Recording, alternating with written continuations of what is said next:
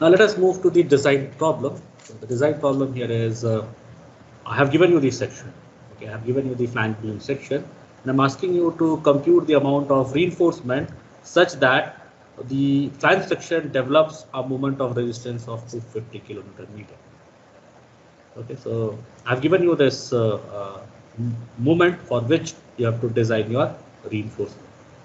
Before doing it, I need to confirm whether to go for a singly reinforced section or a doubly reinforced section. So the section sketch, let me draw this first. This is a T section again, and depth of flange is 100 mm. This is 800 millimeter, and the overall depth 400 mm, and width of web is 200. So how to start with? To compute what is the moment of resistance when your neutral axis is at depth of line. You do that. Mu depth of line. So this you can do. So what will be the formula when your neutral axis is exactly at depth of line? So 0.36 average stress into width of flange into depth of flange into d minus 0.42 times. Here I have assumed my neutral axis is exactly at the depth of flange. So what is the moment of resistance at depth of flange? So D, you read D. So for computing D, assume, say you are assuming effective cover of 40 mm. Okay, so if I assume my effective cover as 40 mm, my effective depth D is going to be 360.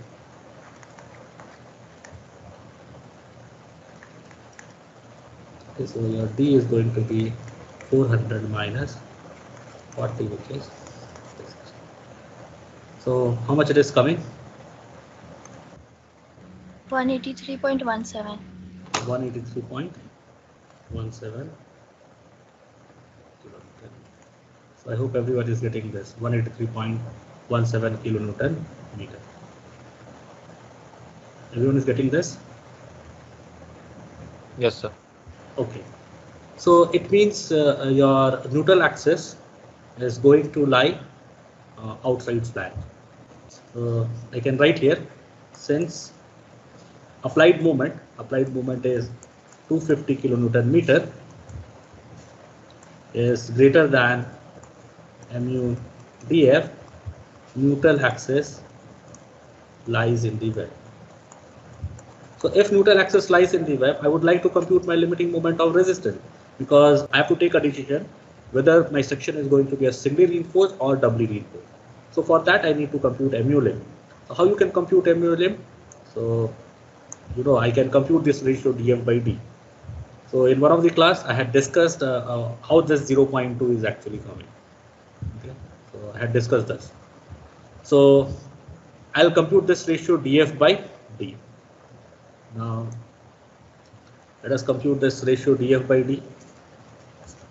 Df by effective depth d.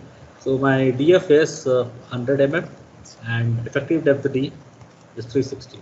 So how much is going to be this ratio? 0.27. 0.27. So you can see your df by 0.27 d is greater than 0.2. All right. So your df by d is greater than 0.2.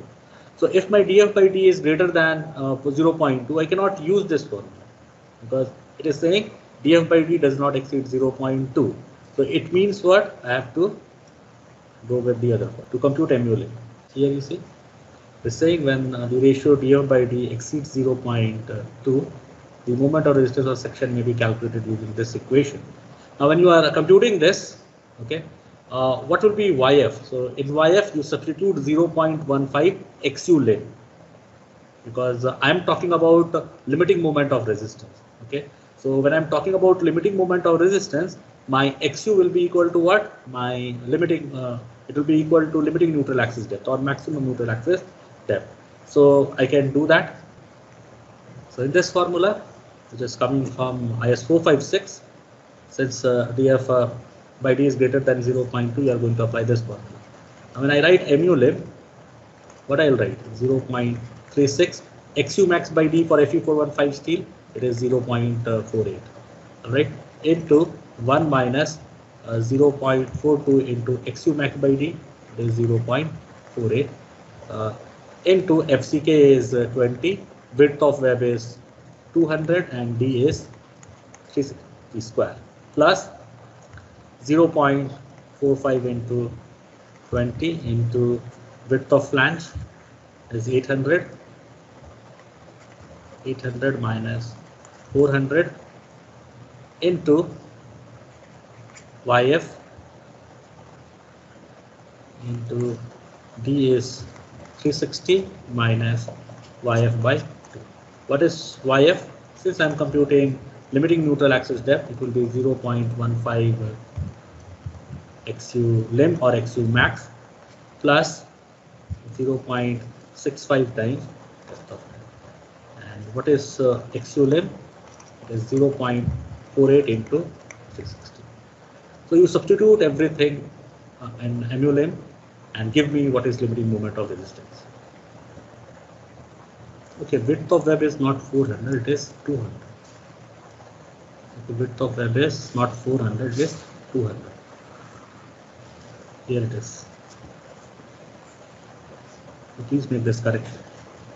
Width of web is not 400, it is 200. 225.95. Okay, 225.95 kilometer meter. What about others? How much you are getting? Yes, sir, same are. Okay, good. So what you can observe here, you have to develop a moment of resistance of 250 kilonewton meter. That is the applied moment in this beam will be 250. And how much is the moment of resistance of the provided section? It is 225.95. So you can write, since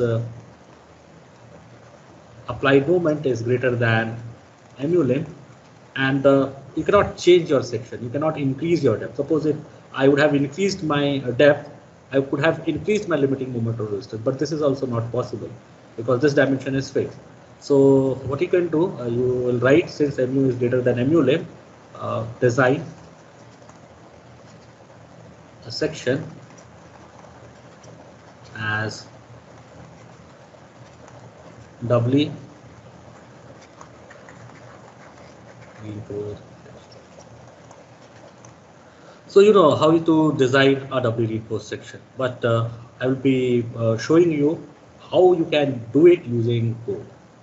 We have already designed a doubly reinforced section for a rectangular section, but I would like to show you how to apply ISO 56, especially annexure G for design. Okay, so here it is, section with compression reinforcement G1.2.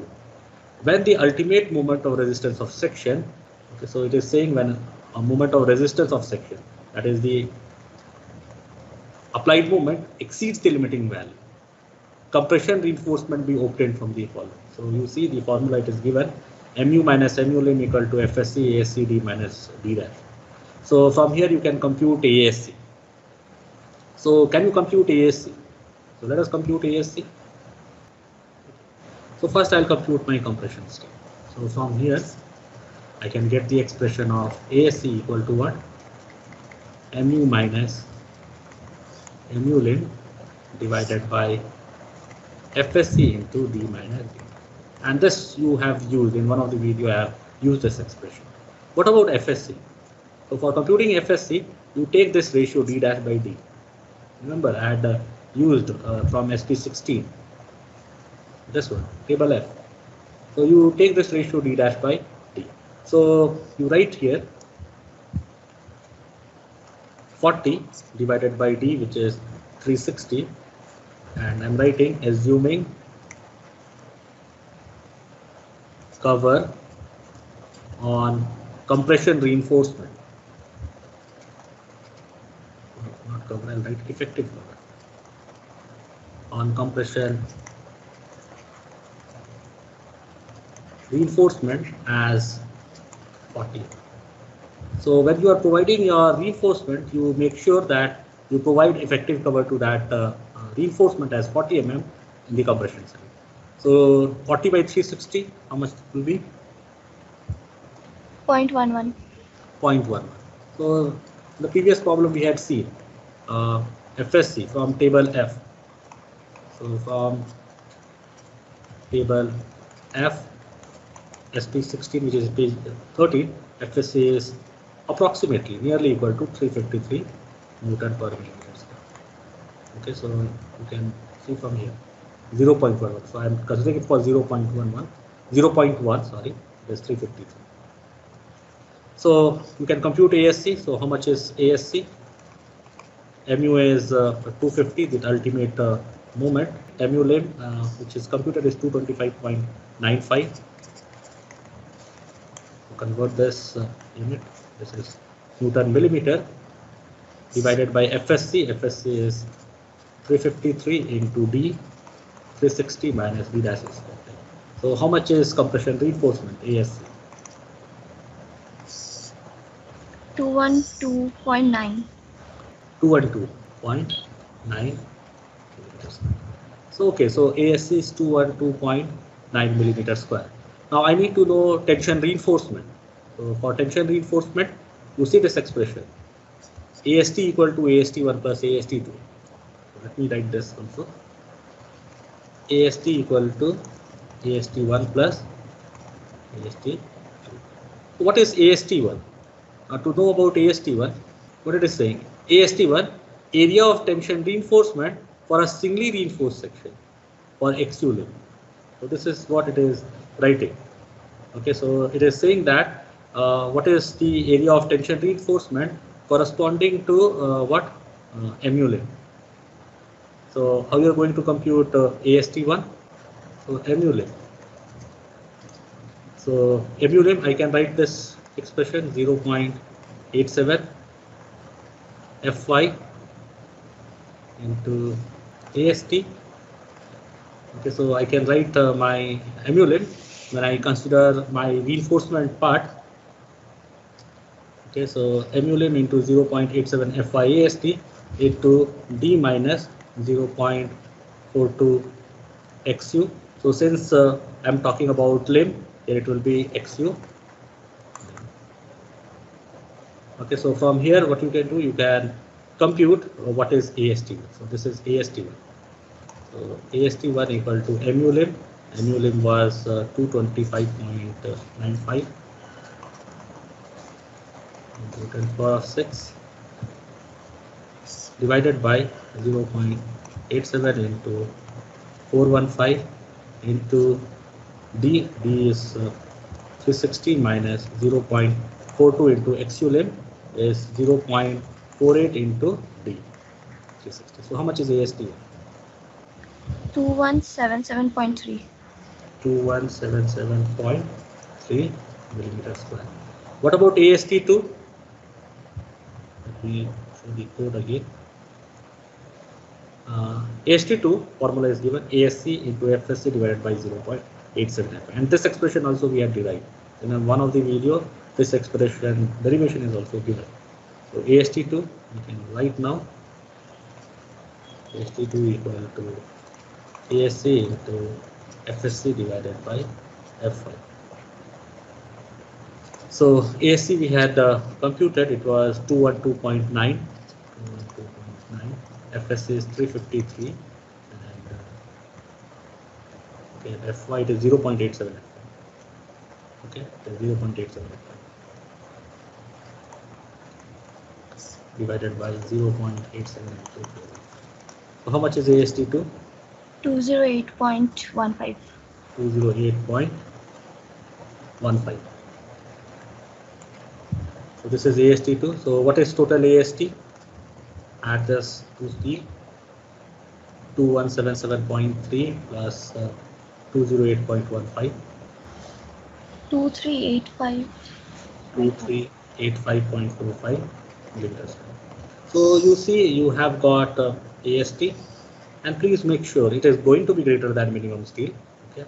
So you know yesterday also we had seen whenever you compute tension steel, you make sure that this is greater than AST min. And we know AST min, we have this Fe415 steel, so 0.2% into width of web into effective width of web. So the steel is greater than AST minimum, so it is fine for me. But for ASC, we don't need to do this check. So ASC was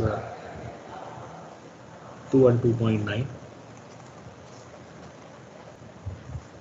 Like I know the area of 12 mm diameter, it is 113 millimeters square.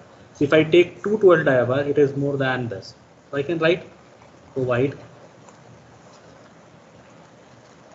212 dia as compression reinforcement. What about AST? You can see it is 2385.45. So maybe I would like to use 25 dia bar. So what will be the number of bars? N equal to 2385.45 divided by pi by 4 into 25 square. So how many number of bars you would like to provide the tension side? Number of bars in tension zone. How much it will be? 5. 5. Okay, so it will be 5. So it has to be a whole number. So 5 bars. So how you will be placing it? Let me show this in the sketch. We'll place 212 bar here. Since the width is 200 mm, I will be providing in 2 layers. 1, 2, 3, 4. So you see how you can place your reinforcement, longitudinal reinforcement in this flat beam section.